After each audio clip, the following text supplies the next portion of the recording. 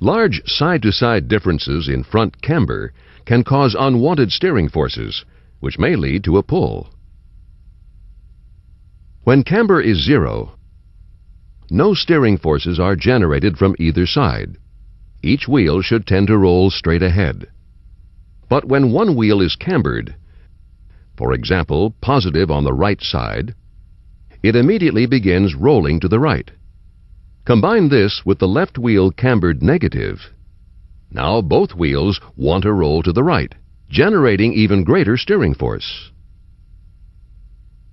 As a rule of thumb, a camber pull will typically direct the vehicle towards the side with the most positive setting.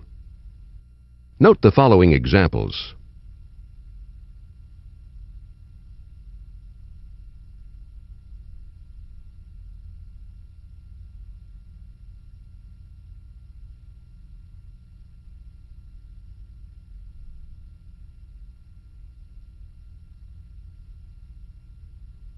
To prevent camber pull, the manufacturers normally specify the same preferred setting for each side.